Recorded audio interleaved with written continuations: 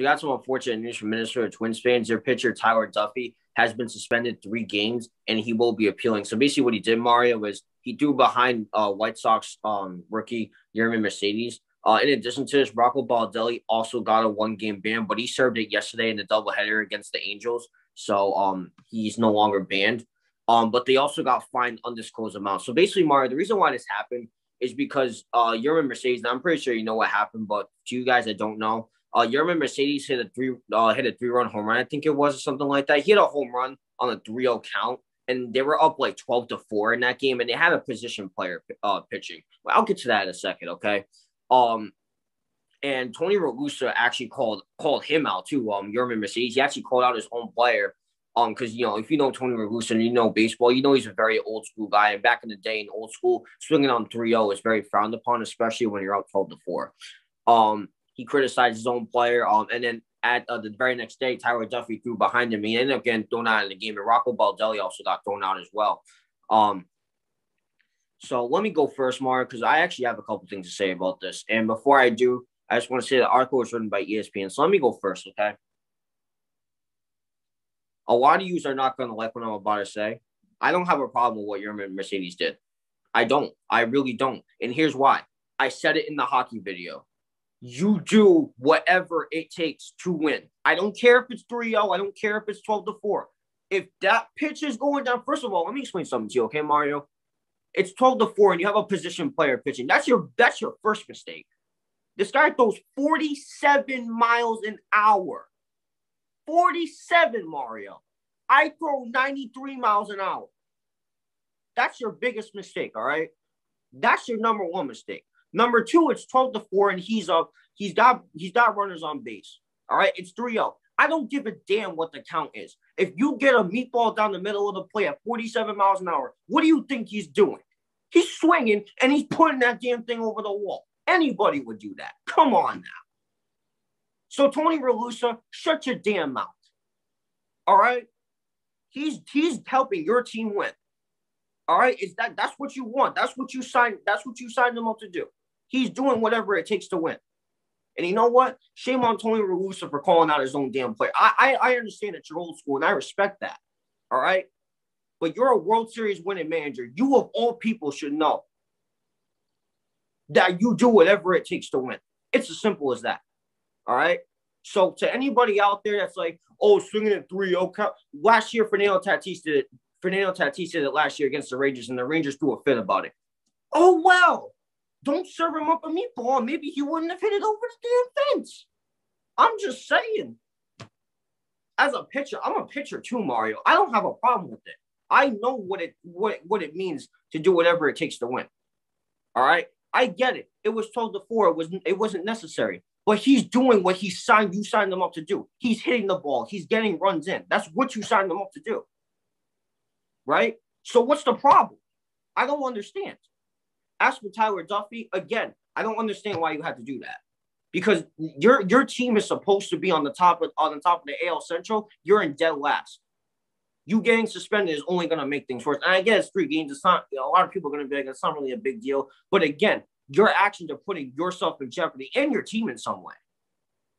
You know what I mean? And I get what Rocco Baldelli's situation. When your player gets ejected, you have to protect your player. So I do get it, but at the end of the day, the 1-game ban, he already served it, and they're both getting fined for it. It's just a really dumb situation, Mario. And I'm going to be honest. I think I haven't really been too fond with the MLB suspensions lately, but I think they handle this one relatively well. Yermin Mercedes, again, he's doing what he signed up to do. He's hitting the ball. He's getting men on base. He's getting runs in. That's what you signed him up to do. So what's the problem? I don't understand. You know what I mean? So, with that being said, I'm not going to hold him. I'm not going to hold anything against anybody. I do wish everybody here the best of luck.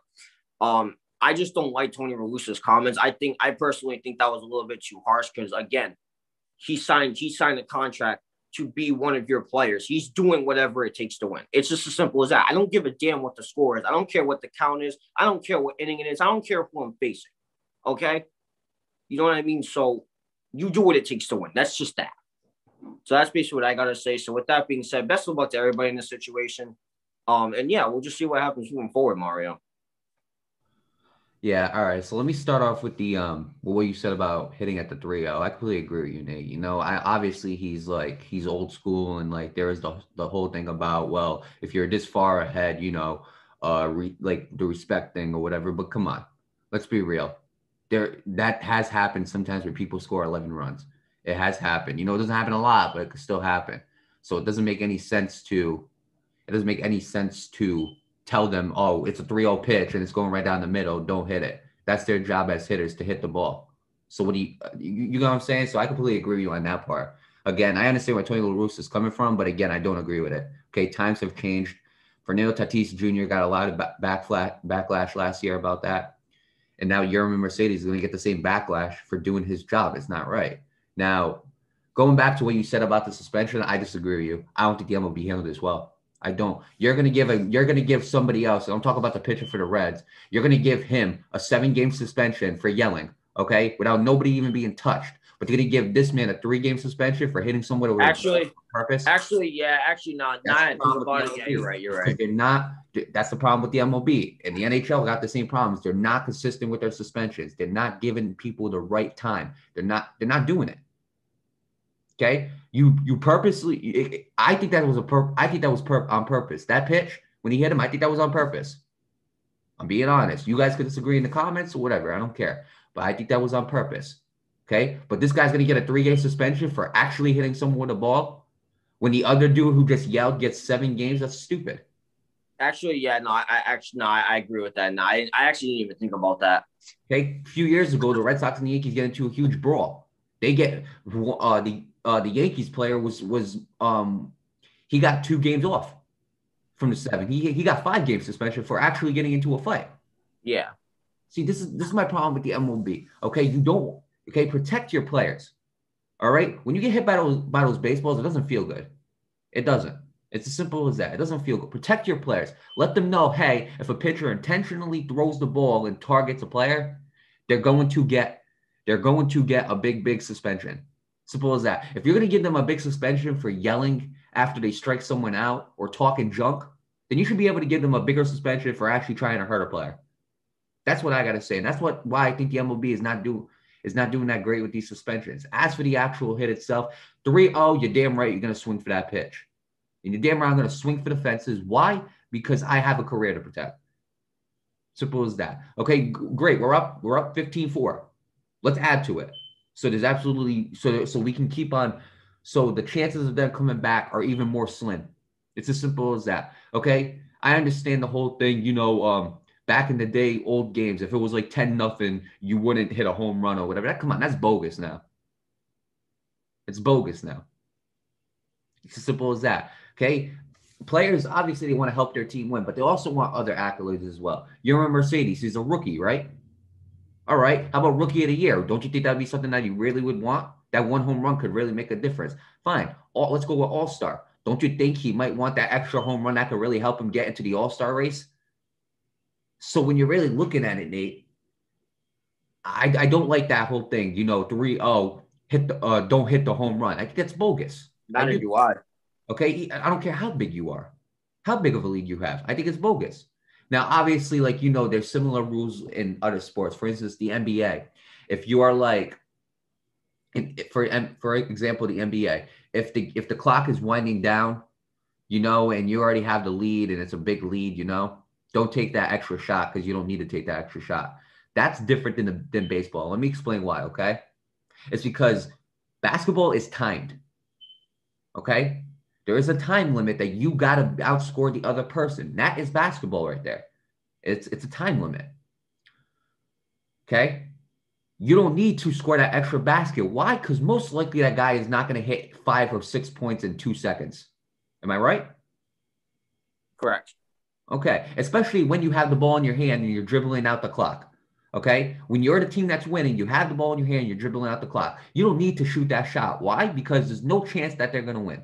Because you have the ball in your possession. Nobody's coming after you. You're just dribbling down the clock. So I understand that part. Let's go to football. Okay.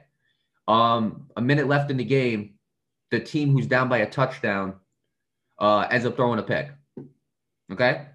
You'll need to take that pick to the house. Why? Because all you got to do is let your quarterback take 2 knees and the game's over. Why? Because football is also time. You need to outscore your opponent within a certain time. Baseball is not time. Okay? If I want to score 11 runs in the ninth inning, and I got that momentum, I'll score 11 runs in the ninth inning. If I had that momentum to do it, I will. How many times have I've seen, let me explain something to you, Nate, okay? Even though it wasn't the ninth inning, I work, obviously, I work for Coastal. I do like the cameras and stuff. I've seen Coastal come back 9-0. 9-0. You're going to tell me a team can't come back 11 runs? I know it's one inning, but still, okay? If you're throwing, and you're putting a position player on the mound, you're asking me to hit a home run off this guy. That's what I mean. If you didn't want me hitting a home run off this guy, put an actual pitcher in. So, with that being said, I don't have a problem with Yermin Mercedes hitting that home run. I think that whole rule about 3-0 and you're ahead and you have a big lead, you shouldn't hit a home run. I think that's stupid. Okay. Why? Because it's not A, baseball's not time. B, anything can happen on any given day. Okay. The pitcher can have a bad day and you can end up hitting bombs off this guy. Okay. And C, it's all because of rules that were made back in like the 70s and 80s when the time has completely changed. So I don't agree with that rule. As for the suspension, you need to give these pitchers bigger suspensions if they purposely target a batter. Okay? If you're going to give big suspension, a 7-game suspension for a guy who yells and talks crap, then you should be given even more than a 7-game suspension for somebody who's purposely injuring or hurting a player. Now again, I don't know about you, Nate, but I saw that pitch. It didn't look like it. It didn't look like it was accidental. It was pretty intentional. Exactly. So, with that being said, I wish everybody the best of luck from the Twins to the White Sox. Best of luck to them in the rest of their season. And again, I just think the MLB needs to get their situations put together. I think they need to fix these situations regarding the suspensions. I think they need to modify the rules and everything so it could be fair to everybody.